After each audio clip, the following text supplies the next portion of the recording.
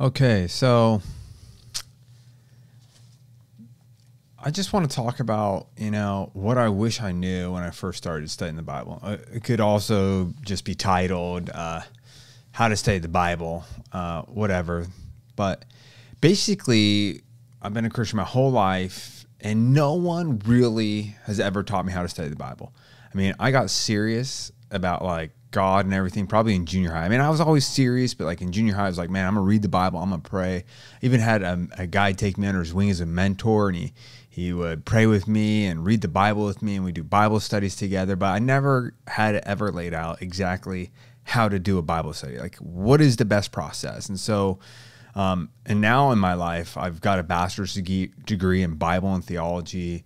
I am 2 classes away from finishing my master's degree in biblical languages and linguistics.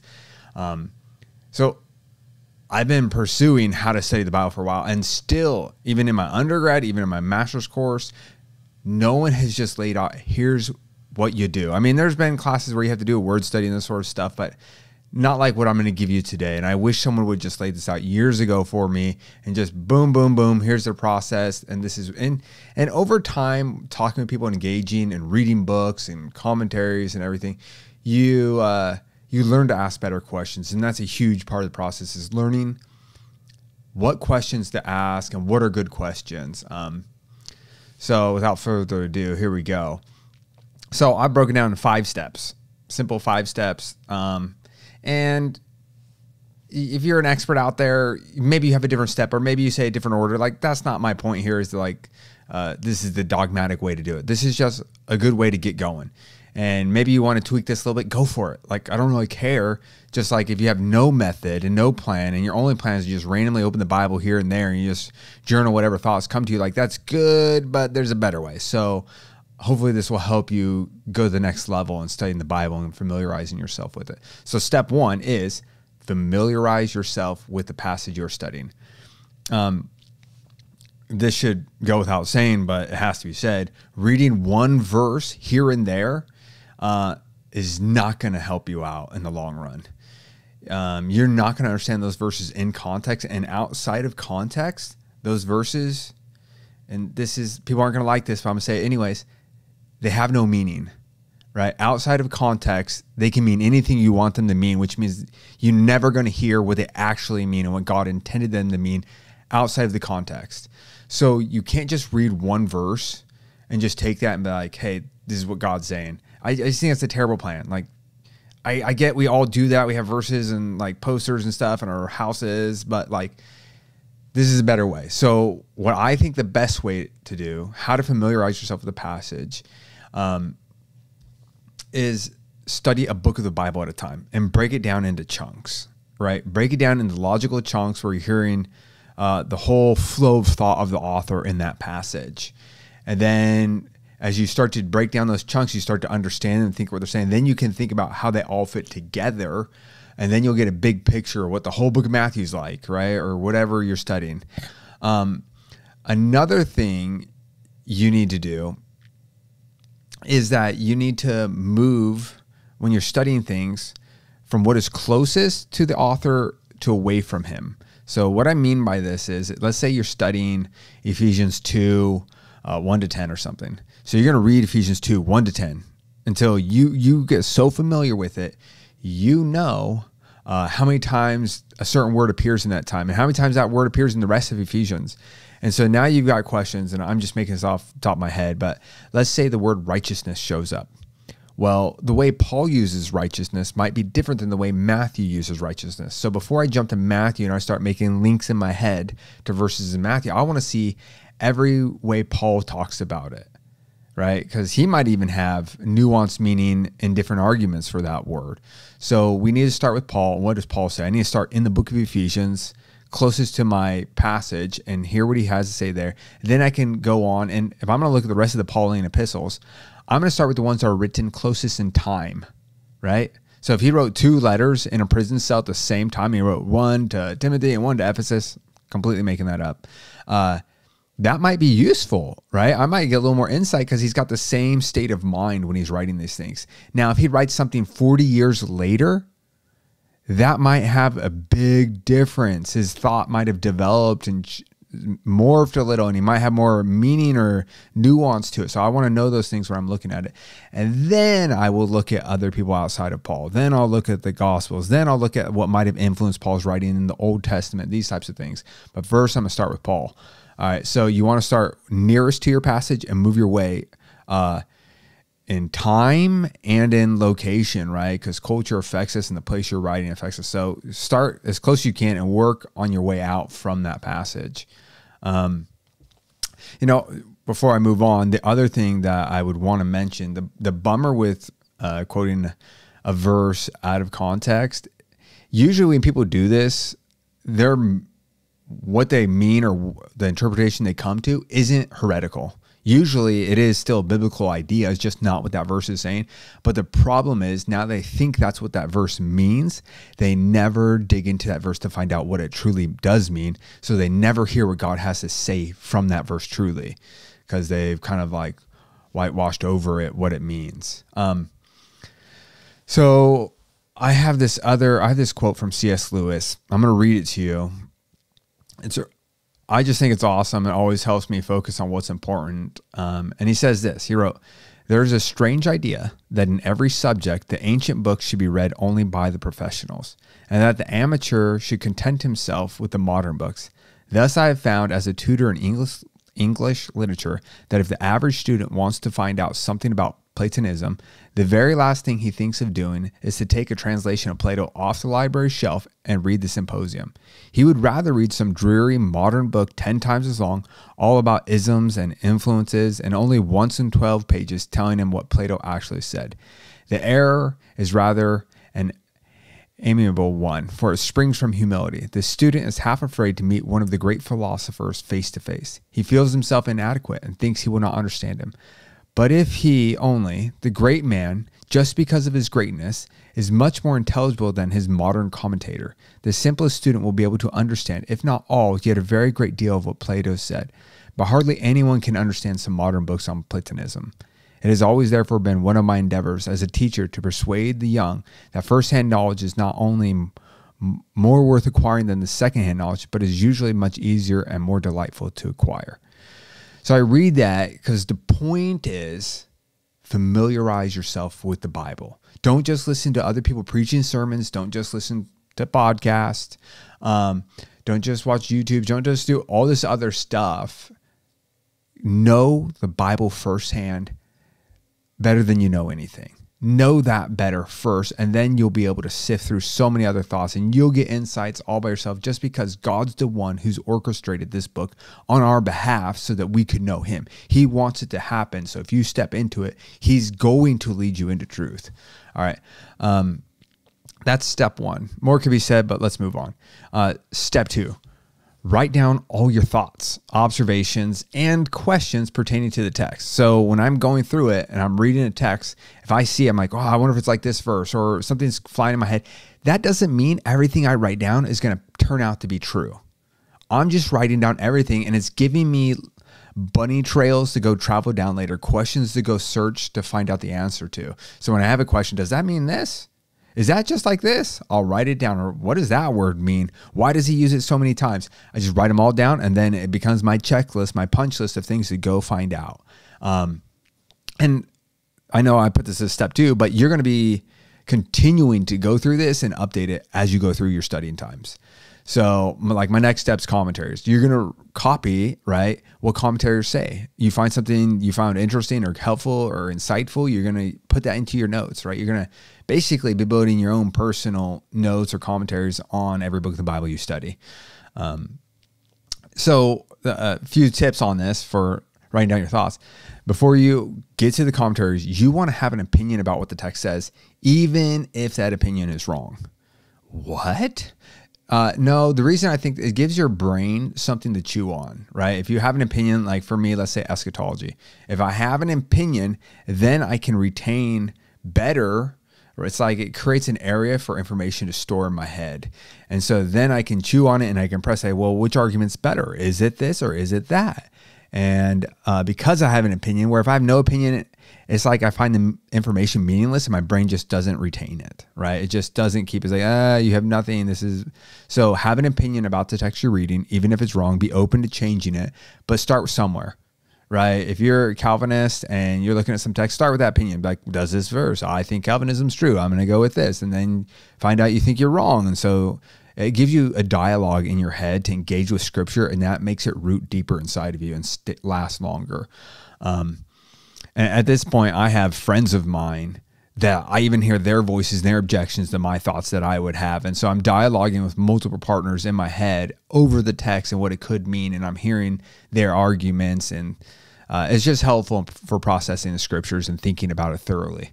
My other encouragement to you is, and I made up this number completely, right? This is not some technical number, but it feels like something like 80% of what I read in commentaries is just really good observations of the text, that you don't need to have a PhD to make that conclusion. You could have seen that for yourself if you studied the text really well.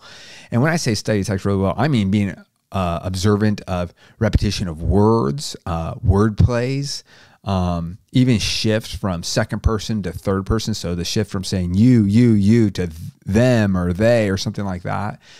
So if you have a really detailed eye and you're reading the passage, that goes back to step one, being familiar with the passage. You can learn, like, and I'm making this number up, but it feels like 80% of what commentaries say with no language background. You don't need to know Greek or Hebrew. You can make so many insights, especially if you're familiar with the Old Testament and it's just ingrained in you. And then you're reading the Old Testament and allusions are coming forward over and over. And there's always challenges. There's things we misunderstand, and we're always having to readapt our perspective on things to grow in our understanding. But just by reading the Bible alone, you can know so much. You don't need a degree for that. You just got to be a careful reader of the text.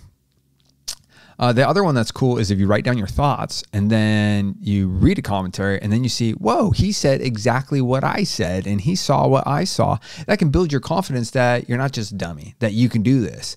So I think that's another great thing about writing down, because you're like, yeah, that feels good. And I have so many journals and things that I've kept that I look back on and I'm embarrassed. Like, I've thought about burning them. Like, I'm not showing them to anybody. I'm like, yeah, that Bible thought was wrong. You know what I mean?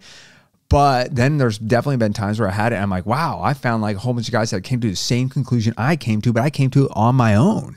And that feels really good. And it builds your confidence and it makes you enjoy reading scripture too. So you want to do it more. But just because, and I have to say this, just because you find a commentator who says what you think doesn't mean it's true. And I'm saying that to myself. Just because I find a guy who supports my claim doesn't make it truth. It just doesn't. So you have to be real with yourself, right? We're not just looking for people who pat us on the back and say, yeah, that's exactly right. No, we actually after truth. We actually want to find out what the texts mean. So I'm going on. So pursue all those answers, all those questions you've written down and go for it. So step 3, read some commentaries, right? I'm going to read you a quote here, and it's going to sound like it's saying the opposite of what C.S. Lewis said, but I think it's a matter of order. Do the C.S. Lewis thing first. Be familiar with that literature first. Don't think you can't read it. Read it for yourself, and then jump into this quote. And this is from Charles Spurgeon, and it's his advice to novice preachers. He said, in order to be able to expound the scriptures and as an aid to your pulpit studies, you will need to be familiar with the commentators, a glorious army, let me tell you, whose acquaintance will be your delight and profit. Of course, you are not such wiseacres as to think or say that you can expound scripture without assistance from the works of divines and learned men who have labored before you in the field of exposition. A respectable acquaintance with the opinion of the giants of the past might have saved many an erratic thinker from wild interpretations and outrageous inferences. Usually we have found the despisers of commentaries, men who have no sort of acquaintance with them. In their case, it is the opposite of familiarity, which has bred contempt. So he's just saying, hey man, like the Holy Spirit, and I'm adding this, he's taught other people the scriptures and we can learn from them. It's not a solo gig. God delights in teaching through others. And so commentators are some of those, and God will give us true and real insight by reading them. So if we cast off everybody who ever came before us and pretend like they have no insight whatsoever to give, I think it's a very dangerous position to be in. It's very arrogant too, to think that God only shows you truth and he hasn't showed anybody for the last 2,000 years since Jesus any insight into scripture. That's ridiculous, right? So benefit from them. Doesn't mean everything's true. We still have to like sort through this stuff, but God has been speaking to more people than just you and me. All right. One of the bummers though with commentaries is that they don't always have the answer to your question. And there's different types of commentaries. And one of the things, another benefit from the commentaries is that they can introduce you to relevant ancient literature. Right. And you might be like, what's ancient literature? Like, well, guys like Josephus and the Mishnah, the Talmuds. And if that's like foreign language to you that I just said, like, bear with me, we're going to get there. But they can introduce you to some of that and they can point you in the direction to further study, which is really benefit, especially when you're starting out because you don't know where to go. You don't know what to look for. So they can help you out. But go ahead and fact check them, right? Like they're not infallible. And sometimes they don't do all the background work they should have done, and they will misquote things. So go ahead and fact check them, make sure they're doing it right. So commentaries. Commentaries that I recommend. So there's literally a website called bestcommentaries.com. And it has commentaries listed for every book of the Bible, listing in order of the highest rated. So if you're looking for a commentary on Job, you can just type in Job, find what is recommended as the highest rated commentaries. And it even breaks down commentaries by different types of genres that they've thought of: pastoral, technical. I don't know if they have exegetical or whatever, but so now what you do have to think about with that is how are they coming to those ratings? And this is straight from their website, and you can look it up because I was curious that how do you get those ratings? So the way they rate it is based on these 4 criteria. 1, they say the average rating from journals and users. Now, if you don't know what a journal is, I don't fault you, right? Only like real scholar nerds are reading Bible journals. I don't know even how they stay making money, but somehow they're out there. And what happens is scholars write articles, they get put in these journals, and maybe some other scholars read it if they're lucky. So they're saying that some journal has rated this commentary, and that gave it some points. Their second criteria, it says the total number of reviews.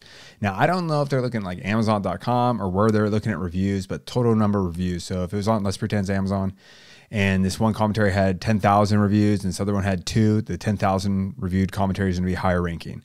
They say C, this is their third criteria they use. They say internal modifier. For some reviewers, a behind the scenes modifier may be added that will give their reviews more or less weight. The reason for this is to be able to give more weight to credible academic sources that may not have many reviews. So what I imagine is going on here is they know of some academic scholars and they're saying, what you rate higher, we're going to give more points to. We're going to push it up higher because you might know about resources that the average Joe doesn't know about, and it's not getting reviewed a lot. So we're going to push that to the top. And then their fourth one is libraries. They say libraries are curated list of books, and being included in a library increases the book's overall rating. I don't know where they're pulling that from, but that's the 4 criteria they give, how they base it. Now, the algorithm isn't perfect. Unknown gems can be missed, and popularity isn't the test of that which is most true, right? So just because this is the most popular commentary doesn't mean it's true. Definitely doesn't mean that everything it says in that commentary is true either. So you just got to have that in your mind. It just means it's highly popular. A lot of people have liked it and they recommended it, right? There might be something better hidden in the halls of some ancient monastery in Israel somewhere that's gold, who knows? It could be out there. So here's some of my favorites. Now might be a weird list to some of you guys who are like commentary experts out there, connoisseurs. But this is what I like. And most people say don't buy whole series. I'm a collector, so I'm like, heck yeah, I'll buy a whole series because I want to get them all, right? Like Pokemon or something. But I really like an exegetical summary series. What I like about it is that it'll go line by line through the text, and it'll present to you questions about the text. Does it mean this or does it mean that? When it finds the ambiguities and things like this. And then they'll list the answers that are given to that question, and they'll cite which commentaries side on which side. So it gives me a quick look of difficult decisions they're going to have to do with the text and how they're answered and who answers them that way. And then I can go look at those commentaries for further study. So it's always one of the ones I have open on my Bible program that I'm looking at. Other ones that I really like, but this is just because I'm into like trying to learn languages better, the biblical languages. But I really like the Exegetical Guide to the Greek New Testament. And I don't always like, but I'll look at the NGTC and the ICC. Yes, there's a lot of acronyms when it comes to commentaries. You just got to get used to it. Another one I do like, it is, let me see if I can find it really fast.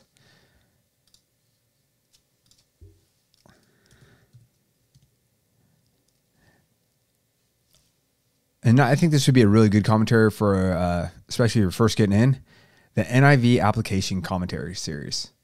I actually find theirs really good. It seems like that's like your beginner one, but a lot of times I end up liking what it says. So there you go, some options for you. Lastly, buy some of these.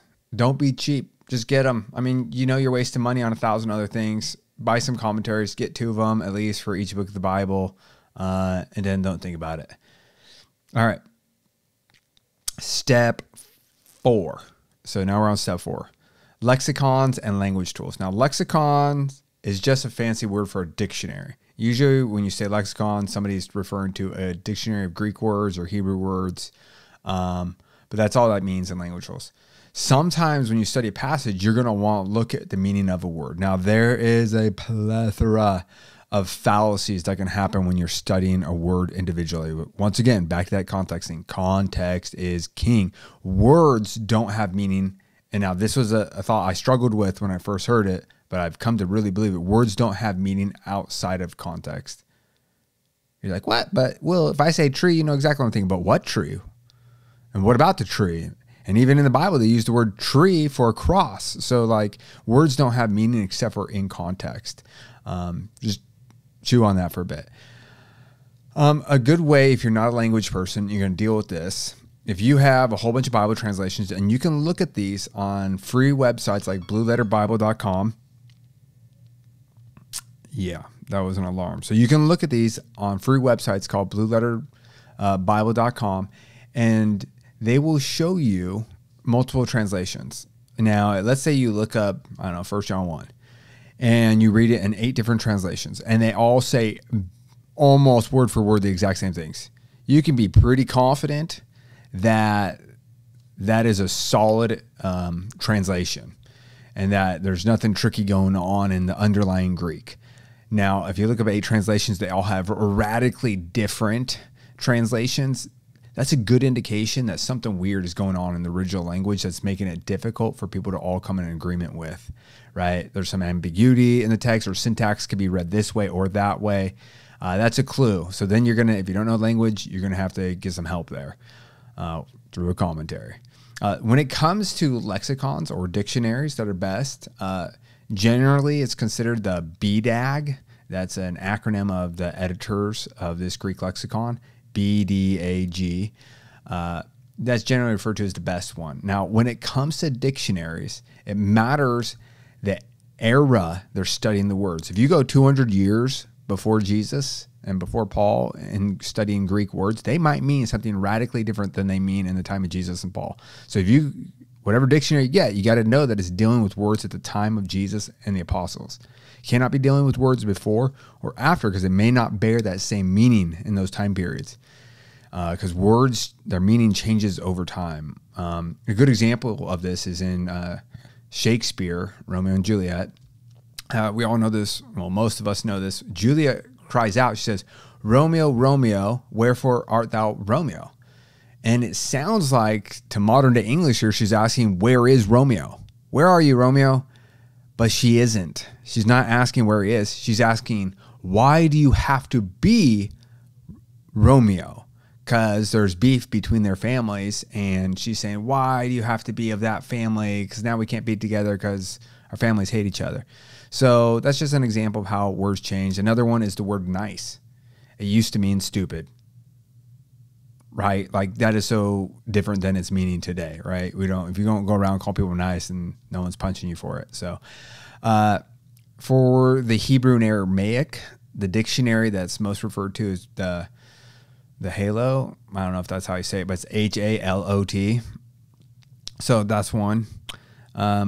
Now, this goes into language studies. This is a dictionary of sorts. It's by Moises Silva. That's Moises Silva. And it's called, now if you like acronyms, this is a mother of all acronyms when it comes to biblical studies, but the New International Dictionary of New Testament Theology and Exegesis. So NIDNTTE.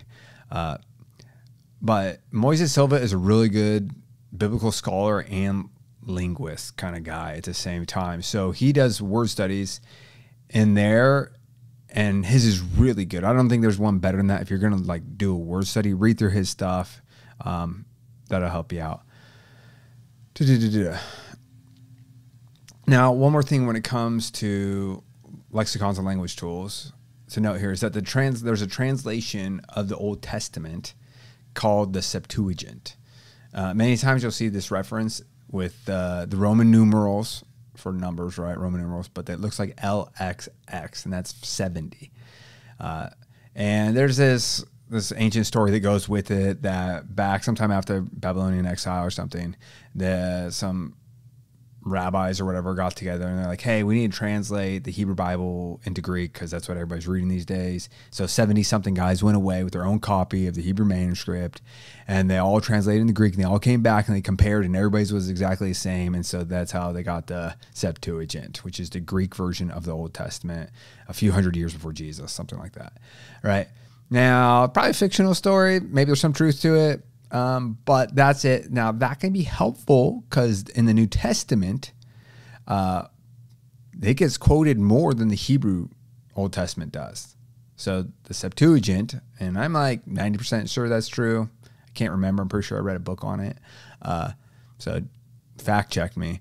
But they quote it often, and they quote the Septuagint. So if I'm looking at Paul and he's using a word, what has created the meaning behind that word that he's using might have come from the way it was used in the Septuagint. So I need to look at that and see how it was used there, because it might be impacting the way Paul is now using it in his context. So something to look at. All right, step 5, last step, and we're done. Read background literature of the Bible. So there's a whole corpus of ancient books written thousands of years ago that give us insight into Scripture. This is probably the hardest one to get into when you start studying the Bible yourself, because it's massive and you don't know where to start, and you don't know which ones, what type of literature is helpful in what way. So I have this broken down, and I didn't come up with this. I actually, some of these I was aware of, I know, but a lot of this I'm taking from Interpreting the New Testament Text, an Introduction to the Art and Science of Exegesis by Darrell L. Bach and Boost M. Fanning. Yeah, I don't know how to say that name. So here we go. So you're going to want to go through these to study Scripture. You want to familiarize yourself with these ancient literature. Now, you don't have to read all. I don't think anybody's read it all. It's just ginormous, right? But guys have. And you want to start reading some of the more important works in each of these genres that I'm going to list here below. And they'll help you. And you'll have your firsthand knowledge, just like C.S. Lewis said. Read it for yourself. Don't just hear the commentator talk about it. Go read what the commentator is quoting from for yourself. So the first category, and I have this broken down into 5 categories here, but do it however you like. Historical works. So there's a whole bunch of ancient body of literature that's historical works, and these give us the basic chronology, events, and people of the biblical times. All right, number 2, I call it prerequisite works. That just means they're like before. These are writings that precede the time of the biblical writings and may have been known to the authors of the biblical text and thus perhaps had an influence on the writings, right? So these were written before Paul, whoever we're reading. I'm just using Paul as an example because it's easy. And he might have read them. So they might influence his thoughts. So we want to be familiar with them, because when he has a concept, maybe he's drawing straight from that concept. Another one would be contemporaneous works. So works that are around at the same time as them, right? Because they might be dialoguing with them. They might be arguing against an idea that's been written about in their time. So we want to familiarize ourselves with that. It gives us a lot of the letters, and I don't know if you've heard this analogy before, but they're like one-sided telephone calls. We read Paul's letter, we're getting one side of the story, but maybe one of these other works will give us a little insight to why he's saying what he's saying. But they also give us context and insight into the worldview and the culture of the time, and different people groups and how they're interacting. It just helps because what I'm doing with a lot of this stuff is I'm building what the ancient world looked like in my head. So when I read the Bible, I'm jumping into that world and reading it there then, how that was. The third category I have here is later non-biblical related works. So these can help us reconstruct they're not going to help us with understanding ideas in the Bible, per se, like theological ideas, but they're going to help us with, was it easy to go get water? Did you plant crops? What did they think of the seasons? Did they think there was many gods or their temples? What did they do in their worshiping their temples? Did everybody have to? This kind of stuff, or the history and that kind of stuff. The last category is later biblical related works. These can sometimes maintain traditions. So something's written after the biblical period, right? It depends what biblical period we're talking about, but it's written afterwards. And sometimes they maintain the traditions and the understandings that were around in the biblical time. Even though it's 100, 200 years later, it can preserve for us what they might have thought and how they acted, and maybe even understood biblical texts at the time of the writing of the Bible, right? Which the Bible was written over thousands of years, so you understand that in context. Now, it's important to note that prerequisite, so that was my number 2 category, and my number 3 category, contemporaneous works. These have the most direct bearing on the meaning of a biblical author's text, right? So those are the most important, if you will. But there you have it. So if you're like, I'm lost, Will, you just, wow. The best book, there's a couple books I'm going to recommend here that are good for giving you a guide in this. So I feel like seminaries, Bible colleges, they should required to get these and go through them and read some of this stuff to start getting you familiar with it. But they're called The Ancient Text for the Study of the Hebrew Bible by Kenton L. Sparks. And the second one is basically just like it. It's Ancient Text for the New Testament Studies by Craig A. Evans. What's cool about these books is that they list all of the relevant literature. They list it all and they give little summaries, right? So it's giant. They don't contain it all, but they list it and tell you a little bit about it. Whether it's the Mishnah, the Talmud, or the Apostolic Fathers, they're listed in there with a summary. So go get on Amazon, buy these, purchase them. So, but obviously, I'm going to say this should go without saying, but the Old Testament is the primary literature you need to be familiar with when reading the New Testament, right?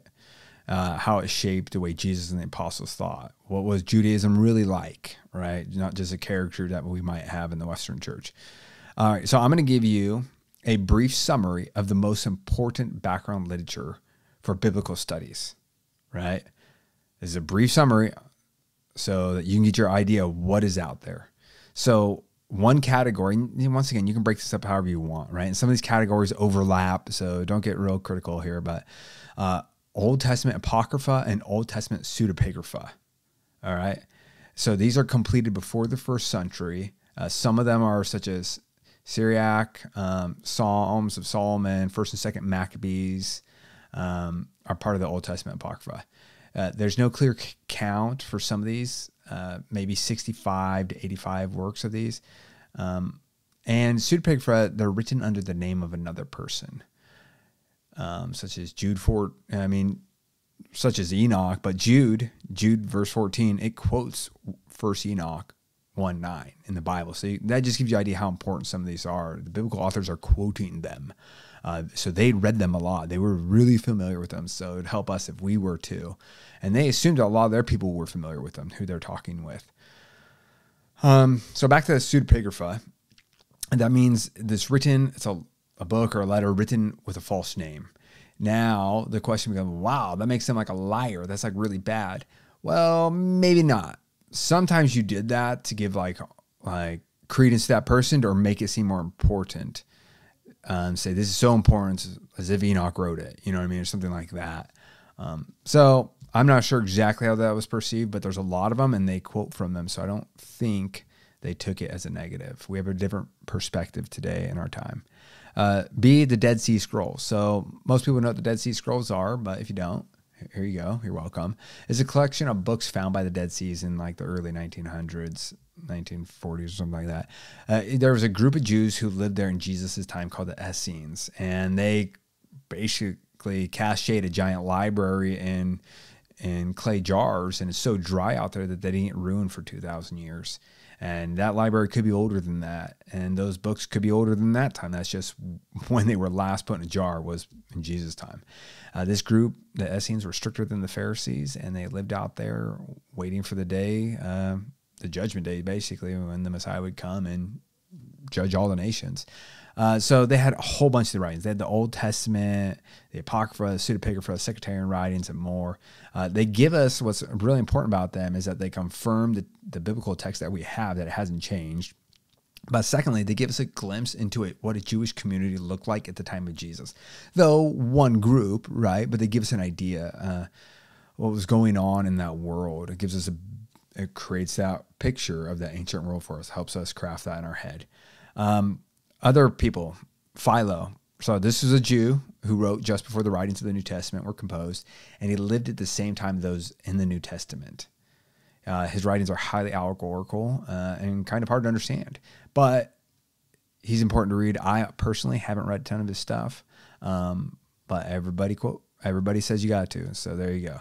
Now Josephus, here's a guy I have read, not everything, but a large majority of what he has written that we have. That's the Antiquity of the Jews and his Jewish War. That's the one I've spent more time in. The Antiquities of the Jews, basically like a retelling of the Bible from what I've read in his words. But it's really important historical because he tells us what happens leading up to the Jewish War and how they lost the war and all the infighting that went on between the Jews and its the downfall of Jerusalem. Really, definitely worth reading. You should read it. Josephus. Greco-Roman, before I move on that, Josephus, he was a Jew. He was a military leader who got captured by the Romans. Some of the Jews might say he was a traitor because then he helped them and he tried to get his fellow Jewish people to stop fighting the Romans. That's kind of his story. There's a guy, I listened to a book called Traitor. It's about Josephus and the Jewish 70 AD War. Really good. I think it's on Audible.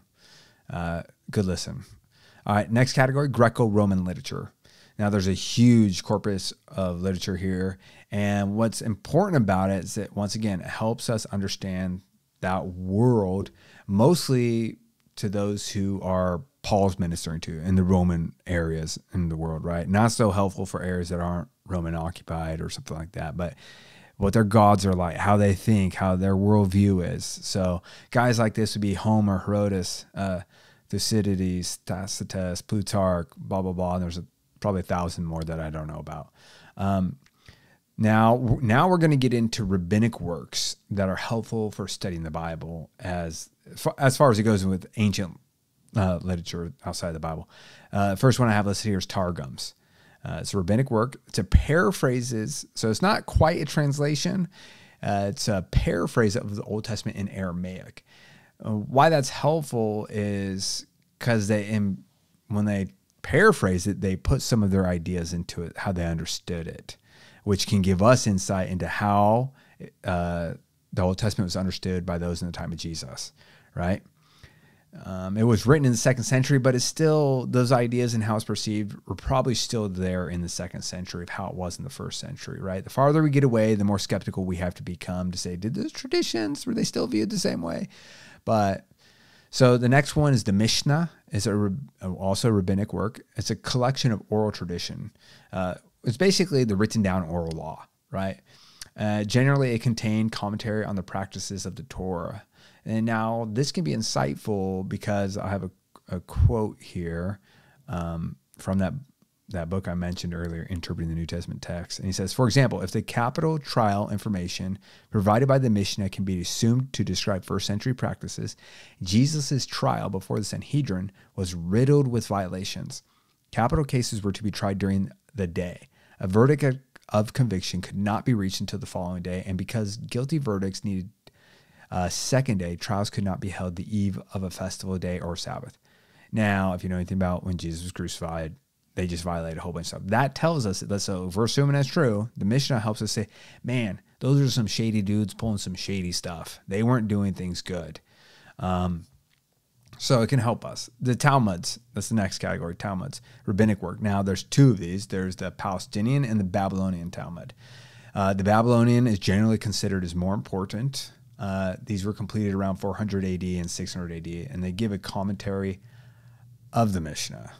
So it gives us more insight in how people were thinking about all this, which helps us create that ancient world in our mind and what it was like and how they were thinking.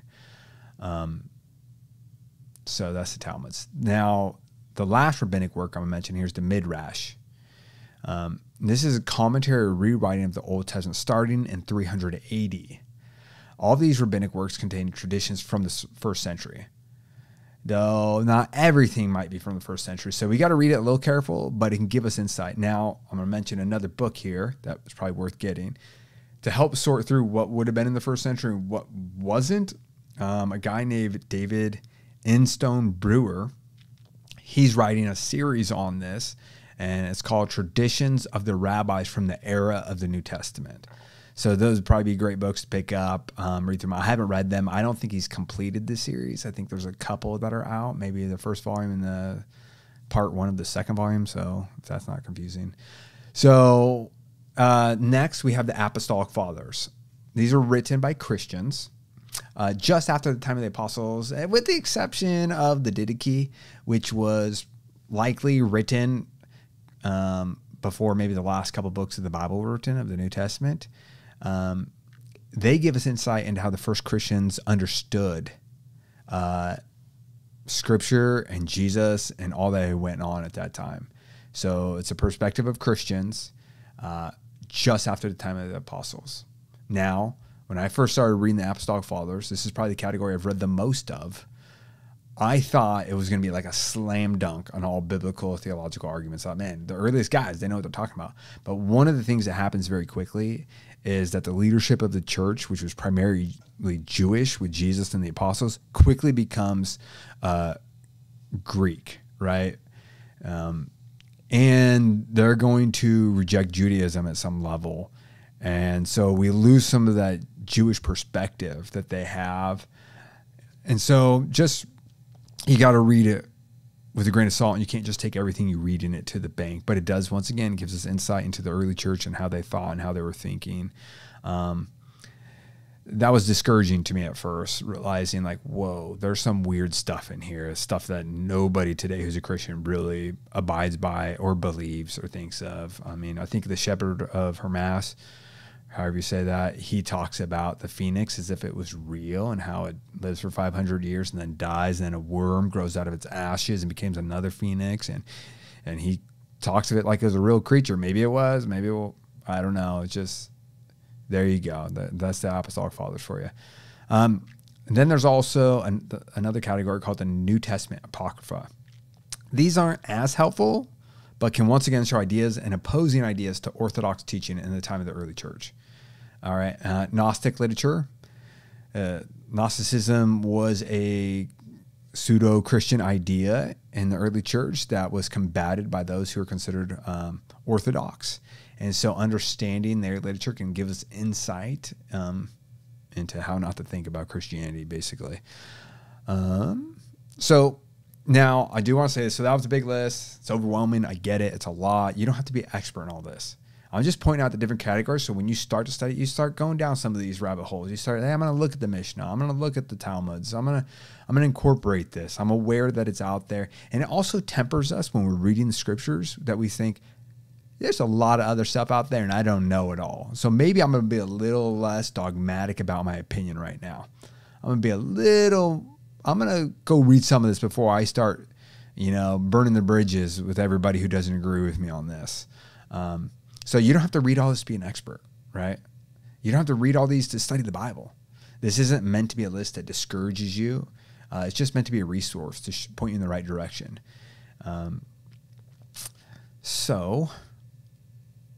Along that idea of growing in confidence, I think the way we grow in confidence over what a scriptural text means when we're studying the Bible is we get an idea. And I heard someone say, don't be an expert in something you've only known about for 5 minutes, right? So we had an idea. We think the text means this. Well, what we do is we then start reading more and more of the Bible. And if that idea still holds up, we're like, okay, nothing I've come across in the Bible is really shutting it down, obviously. Okay. Then we talk about that with some friends who are smarter than us. And if they're like, they don't shut it down, then we're like, okay, maybe this has some merit. Then we start reading some of that ancient literature and some commentaries, and we start to say, you know what, the more I'm chewing on this, and I'm talking like years, I grow more and more confident that my understanding is right. So the more it gets tested, the more confident I get if it withstands that testing. If it hasn't been tested and I haven't prayed over it, read lots of scripture, thought about it, chewed on it, processed it, I'm not going to be super dogmatic about it. I don't think that's wise. So you don't have to be an expert. You don't have to be super dogmatic about something you just came up with. And here's the other one.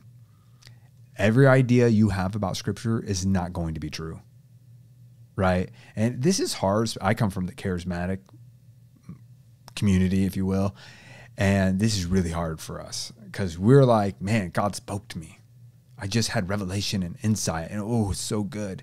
And then we start to study out and find out it was wrong, and it was just us, and it wasn't God. That's really hard to admit. That's really hard, especially if we make like God gave me this insight. We start throwing God around in it. All of a sudden we're like, oh, I can't take it back because it was God, and I'm committed to this idea that's actually not true now because I said it was God. So just don't do that. Go slow and say, this might be wrong. I'm willing. I'm going to change this.